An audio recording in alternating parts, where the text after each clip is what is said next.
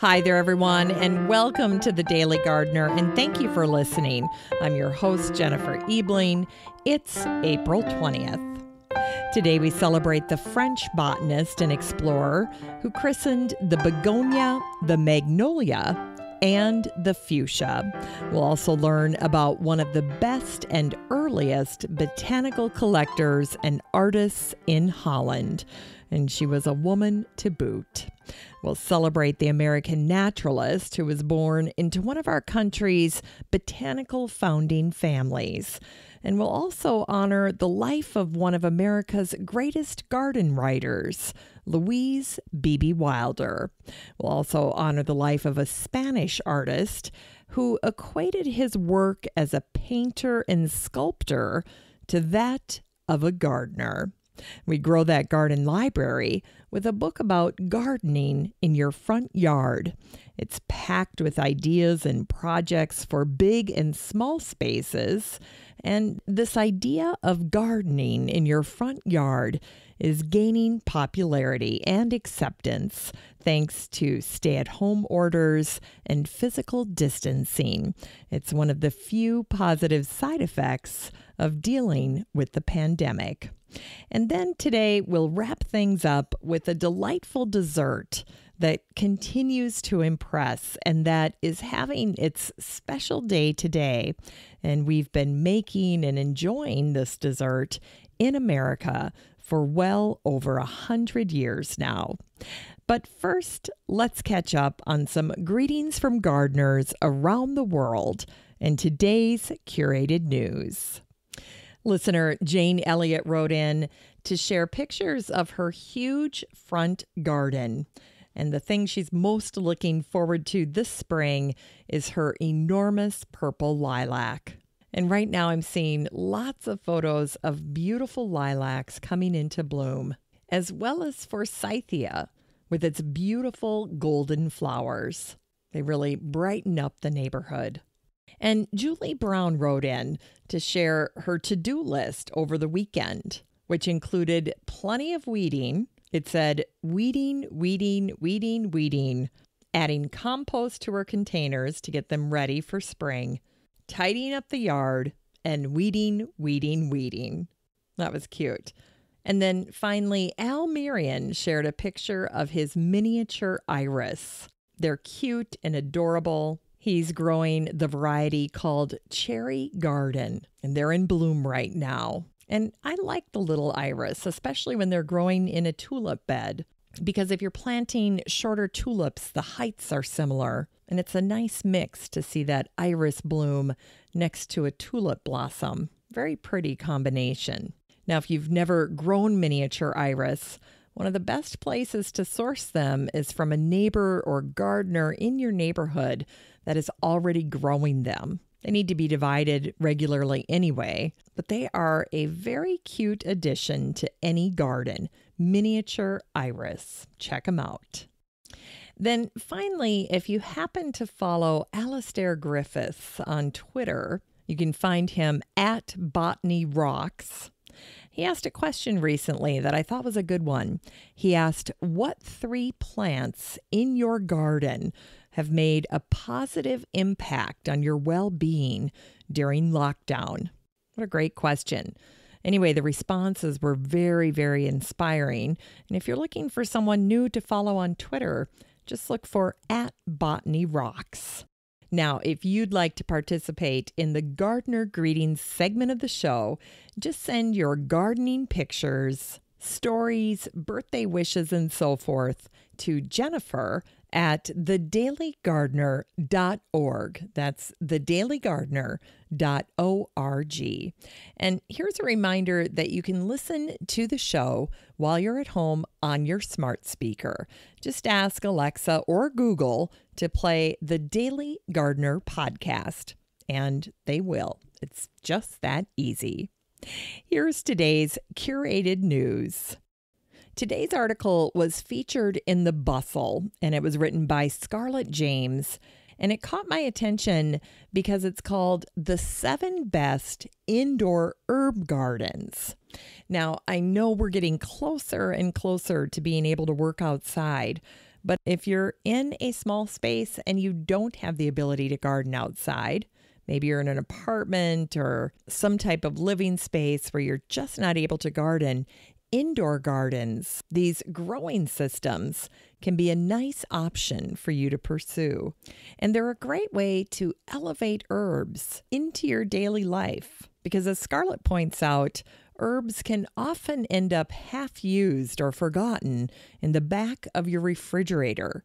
Whereas if you have an indoor growing system and it's sitting right there on the kitchen counter, it's hard to ignore the bold, fresh flavor that's growing right at your fingertips.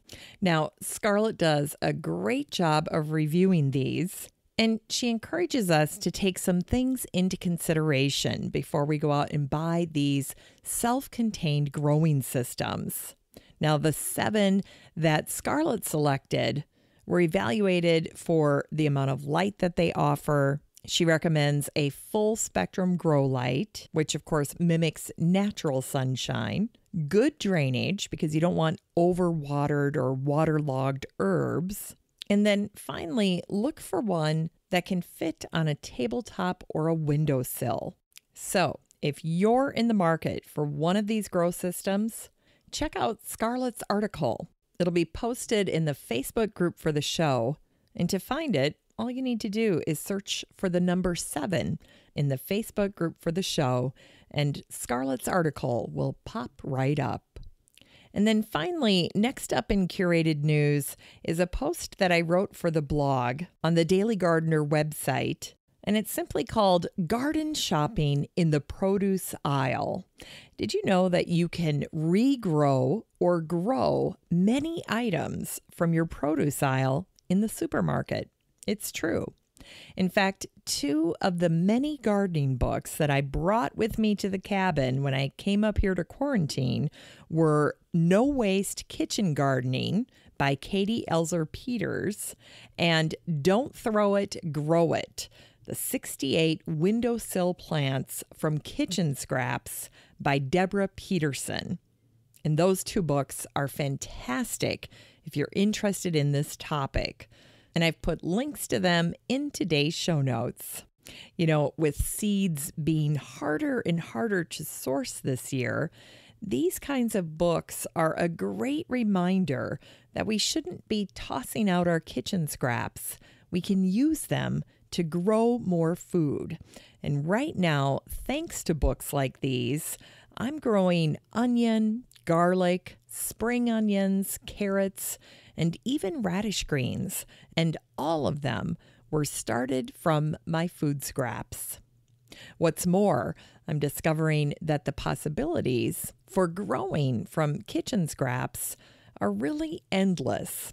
You'd be amazed at all of the options for utilizing pieces and parts of produce from the grocery store to regrow food that you never thought was possible. And what I love about this practice of growing and gardening from produce scraps is that it's a great way to reduce food waste and even help your family to understand the power of gardening and the powerful cycle of growing and harvesting. Botany really is an exciting and wonderful area of science that you can easily study in your own kitchen. All right, that's it for today's gardening news. Now, if you'd like to check out my curated news articles and blog posts for yourself, you're in luck because I share all of it with the listener community in the free Facebook group for the show. Just search for the Daily Gardener Community the next time you're on Facebook and request to join. I'd love to meet you in the group. Here's today's brevities. Today is the birthday of the French priest and botanist Charles Plumier, who was born in Marseille on this day in 1646. Regarded as one of the most important botanical explorers of his time, Plumier served as a botanist to King Louis XIV of France, and he traveled many times to the New World, documenting many plant and animal species. In fact, it was during his third expedition to the Greater Antilles that he discovered the fuchsia on the Caribbean island of Hispaniola, which is now Haiti and the Dominican Republic. Plumier named the fuchsia plant after the 16th century German botanist Leonhard Fuchs, although we don't call it the fuchsia, we call it the fuchsia. And this particular christening meant that sometimes Charles Plumier is referred to as the father of the fuchsia. Fuchsias are also known as ladies' eardrops. They have that colorful upside-down blossom that hangs down from the stems, and that drooping habit is reflected in many of the common names for fuchsia. The Irish name for fuchsia, Deora Dei, means God's tears. Now, the fruit of all the species of fuchsia are edible. Did not know that. But many fuchsia fruits are bland, and they can leave a bad taste in your mouth. But the fuchsia variety splendens has a flavorful fruit, and it can actually be used to make jam. Plumier made many fantastic discoveries, not just the fuchsia. He also discovered and named both the begonia and the magnolia. Plumier named the begonia after Michael Begon, who was the governor of French Antilles for 3 years, from 1682 to 1685. In fact, it was Begon who got Plumier his job as the plant collector in the Caribbean. He recommended him to King Louis XIV. So that ended up being a nice little thank you back to Begon from Plumier, naming the begonia. As for the magnolia, Plumier named that for the botanist Pierre Magnol. Magnol accomplished many things in his work, including introducing the concept of plant families. The plant names fuchsia, begonia, and magnolia all first appeared in Plumier's 1703 book called New Plants in the American Genera. Now, Plumier drew the plants and animals that he discovered during his time in the New World, and his drawings were actually quite good. In fact, his illustrations of fish, just fish, were featured in a book by Professor Ted Peach called Charles Plumier and his drawings of French Caribbean fishes. Carl Linnaeus liked Plumier's work as well. He used Plumier's drawings to make wallpaper for his home, something any of us could do during our time stuck at home. Today, Plumier is remembered by the genus Plumeria. Tropical, the Plumeria grows in shrubs and trees, and it's sometimes called by the common name Frangipani. This is because an Italian marquis named Frangipani used Plumeria blossoms to create perfume that was used to scent gloves during the 16th century. And today is the anniversary of the death of an inspiring female Dutch collector, paper artist, illustrator, and horticulturist, Agnes Block, who died on this day in 1704. A Dutch Mennonite, Agnes first married a silk merchant named Hans de Wolf. His income made it possible for Agnes to pursue her many passions. The Dutch poet Joost van den Vondel praised her illustrations and art, while the Dutch artist Jan Wienix forever captured the image of Agnes and her second husband, who was also a silk merchant, in their outdoor courtyard at their place called Faverhof. Agnes had purchased Faverhof, which is located just outside Amsterdam, after the death of her first husband. She had married again when she was 45 years old. At Faverhof, Agnes collected curiosities, and she installed gardens that were filled with rare and novel plants.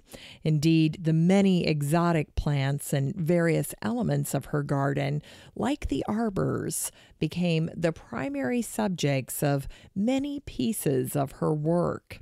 In addition, Agnes commissioned some of the top botanical artists of her time to capture the beauty of the plants and insects at Faverhof.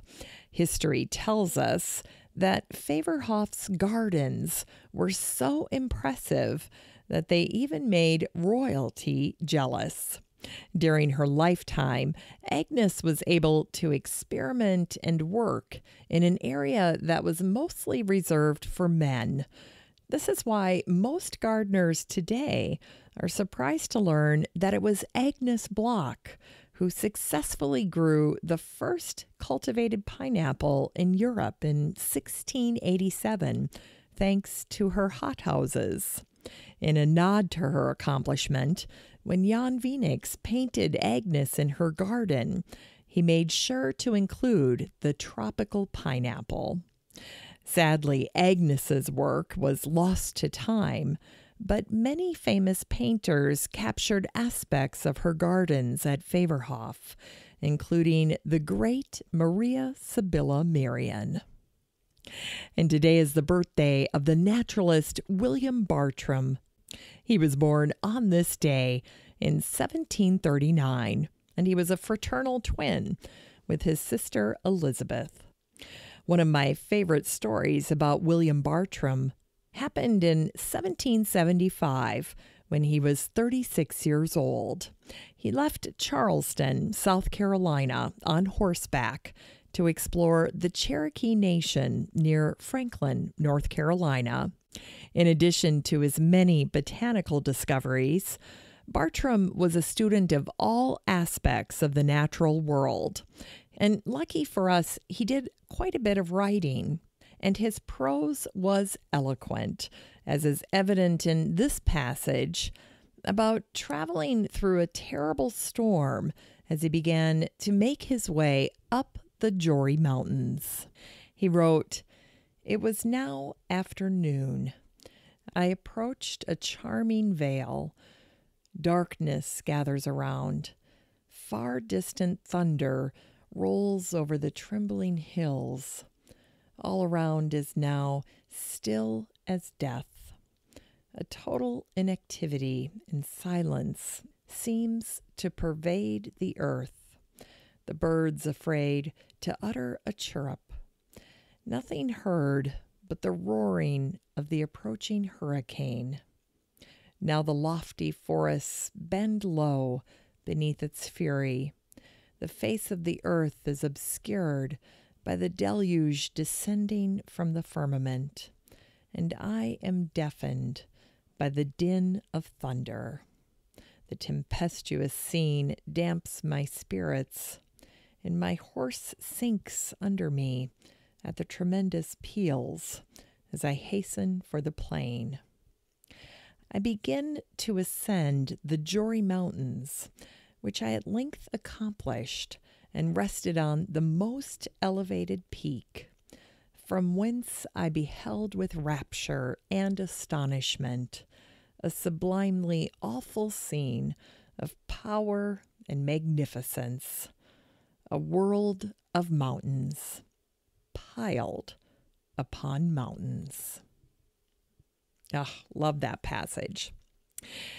And today is the anniversary of the death of one of America's greatest garden writers and one of the 20th century's most famous horticulturists, Louise Beebe Wilder, who died on this day in 1938.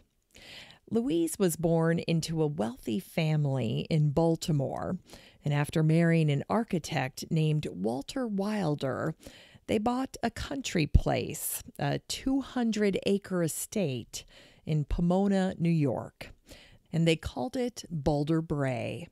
Louise set about adding fountains, terraces, arbors, walled gardens, and pathways. And she wrote a book called My Garden, where she shared all of her experiences learning how to garden at Balder Brae, and where one of her very first flower beds was bordered with clothespins. Very sweet. At Balder Brae, Louise and Walter created both a garden and a stone garden house that was made famous in another one of Louise's books called Color in My Garden, which came out in 1918, already over 100 years ago, and it's generally regarded as her best work. In the book, Louise became the very first garden writer to write about gray as a garden color. Louise was also the first person to write about moonlight gardens, and she wrote about looking at plants under the light of the moon. It's really lovely if you've ever gone to an evening garden tour. You know what I'm talking about. After World War I, Louise and Walter settled in suburban Bronxville, New York. Louise created a personal Eden for them on a single acre of land that was complete with stone pillars and a long grape arbor. It was here that Louise began rock gardening, something new. In fact, after 1920, most of her garden writing focused on rock gardening. Louise inspired both women and men to rock garden. By 1925, Louise founded a local working gardeners club in Bronxville, and she also had steady work as a garden designer and as a garden writer. Her experiences gave her material for her writing, and she included so many local people from Bronxville in her writing that her columns were often referred to by the locals as a Bronxville family affair. In all, Louise wrote 11 books about gardening. Her voice is pragmatic and pointed, which is why she was so popular. Gardeners appreciated her no-nonsense advice. For instance, Louise was not a fan of double flowers. In her book, The Fragrant Path from 1932, she wrote, "Some flowers are, I'm sure, intended by a wise God to remain single. The hyacinth doubled, for instance, is a fat abomination." Louise wrote for a number of publications, and her writing was published in many prominent periodicals, like the Journal of the Royal Horticultural Society of England and the New York Times. House and Garden alone published close to 150 articles written by Louise, and many of Louise's columns were collected and then published as books. A year before she died, Louise was honored with the Gold Medal for Horticultural Achievement from the Garden Club of America. It was the pinnacle moment in her career, and it came as Louise and her children were still grieving the loss of her husband. In the spring of 1934, Walter had committed suicide after a long battle with mental illness. Louise wrote prolifically about gardening and plants. Her experiences resulted in increasing the public's awareness of different plant species and gardening practices, and Louise helped shape the gardens of her time. And it's not an understatement to say that Louise Beebe Wilder helped shape the gardens of her time. And today we can enjoy the many wonderful quotes that Louise gave us. On Snowdrops, she said, "Theirs is a fragile but hearty celebration in the very teeth of winter." Regarding rosemary, she wrote, "It makes a charming pot plant, neat, svelte, with its dark felt-lined leaves held sleek against its sides. The smell is keen and heady. resinous, yet sweet, with a hint of nutmeg. As for roses, Louise held them in high esteem. She wrote, "Over and over again, I have experienced the quieting influence of the rose scent upon a disturbed state of mind." And when it came to gardening, Louise said, "In the garden, every person may be their own artist without apology or explanation. Each within their green enclosure is a creator, and no two shall reach the same conclusion." When I was researching Louise, I discovered that she's buried with her parents in Lot 41 in Lakeside Cemetery in Wakefield, Massachusetts. It was a shock to read that her grave is unmarked and to see that it is completely unadorned, without any flowers, nor does it rest under the shade of a tree. And I hope someday that will be remedied. And finally, today is the birthday of the Spanish painter Joan Miró, who was born on this day in 1823. Born in Barcelona, Miró's surrealist art left a mark on the world. Gardeners will especially enjoy his 1918 work called The Vegetable Garden with Donkey and his 1919 work called Vines and Olive Trees. Miró's biography was subtitled "I Work Like a Gardener," and it captured his thoughts about his art and his work. Miró said, "More important than a work of art itself is what it will sow. Art can die. What matters is that it should have sown seeds on the earth. It must give birth to a world." Joan Miró recognized that sculpture was most at home in the natural world. It's no wonder, then, that gardeners love to incorporate sculpture and art into the garden. Regarding sculpture, Miró said, "Sculpture must stand in the open air, in the middle of nature." And it was Joan Miró who said, "I think of my studio as a vegetable garden, where things follow their natural course. They grow, they ripen. You have to graft, you have to water. I work like a gardener or a wine grower." In Unearthed Words, here are some very true words about this time of year, which can be a mix of hurry up and waiting as the weather evens out. This first one's from Henry Van Dyke, the American author and clergyman. "The first day of spring is one thing. The first spring day is another. The difference between them is sometimes as great as a month." Here's a quote from the American novelist and designer Edith Wharton. "The early mist had vanished, and the fields lay like a silver shield under the sun.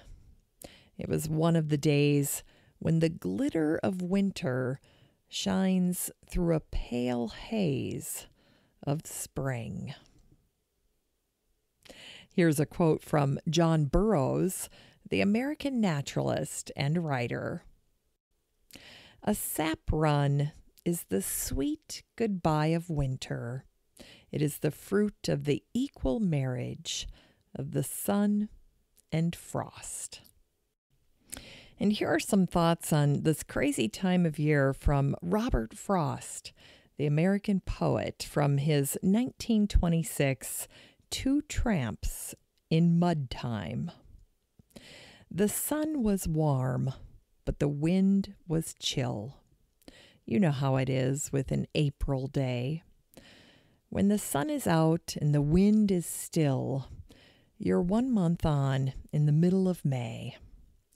But if you so much as dare to speak, a cloud come over the sunlit arch, and wind comes off a frozen peak, and you're 2 months back in the middle of March. Here's a one-liner from Mark Twain, the American writer and humorist. In the spring, I have counted 136 different kinds of weather inside of 4 and 20 hours. And here's some prose from the American author Barbara Holland from her book Endangered Pleasures. Poets and songwriters speak highly of spring as one of the great joys of life in the temperate zone. But in the real world, most of spring is disappointing. We looked forward to it too long, and the spring we had in mind in February was warmer and drier than the actual spring when it finally arrives. We'd expected it to be a whole season, like winter, instead of a handful of separate moments and single afternoons. And finally, here's a little poem from Christina Rossetti, the English poet. I wonder if the sap is stirring yet, if wintry birds are dreaming of a mate, if frozen snowdrops feel as yet the sun, and crocus fires are kindling one by one. Sing, robin, sing. I still am sore in doubt concerning spring. It's time to grow that garden library with today's book, Gardening Your Front Yard by Tara Nolan. This book came out in March of this year, and the subtitle is Projects and Ideas for Big and Small Spaces, including vegetable gardening, pollinator plants, rain gardens, and more. The author, Julie Bawden Davis, said, I recommend Gardening Your Front Yard to anyone looking to create an eye-catching and inviting front yard. The book promises to inspire nonstop ideas for making your front yard a living masterpiece. This book is 208 pages of ideas and projects, and it's all shared with today's gardener in mind. This is Tara's second book. She also wrote Raised Bed Revolution. And in this new book, we learn about transforming our front yards from wide open lawns and spaces into endless possibilities. Tara's book takes you on a tour of options for repurposing and leveraging the potential of the land that lies between your home sweet home and the sidewalk or the street. Tara shares projects and troubleshooting advice, helping you navigate some of the challenges that you might face as you transform your space. The upshot is that your front yard can go from producing just a single crop of grass to becoming a multi-crop, vital and verdant living space that can greatly enhance your life. You can get a copy of Gardening Your Front Yard by Tara Nolan and support the show using the Amazon link in today's show notes for around $20. Finally, here's something sweet to revive the little botanic spark in your heart. Today is National Pineapple Upside Down Cake Day. We celebrate it every year on the 20th of April. Now, this cake did not become popular in America until after 1903. And the cakes were traditionally made in cast iron skillets, and some people still make them that way. If you've never had it, pineapple upside down cake is a very satisfying dessert that you can enjoy with a cup of coffee. If you'd like to make one, line the bottom of a cake pan with pineapple rings and then place a cherry in the center of each ring, followed by a butter and sugar mixture. Finally, the cake batter gets poured over the pineapples and baked. And the best part happens when the cake is done. That's when the pan is turned upside down onto a platter, revealing a masterpiece that is both amazing and delicious. And don't forget that if you use a real pineapple, you can turn the top slice containing the foliage into a very attractive houseplant. Thanks for listening to The Daily Gardener. And remember, for a happy, healthy life, garden every day. During the COVID-19 pandemic, The Daily Gardener is produced in lovely Wyoming, Minnesota. You can find today's show notes over at thedailygardener.org. That's thedailygardener.org.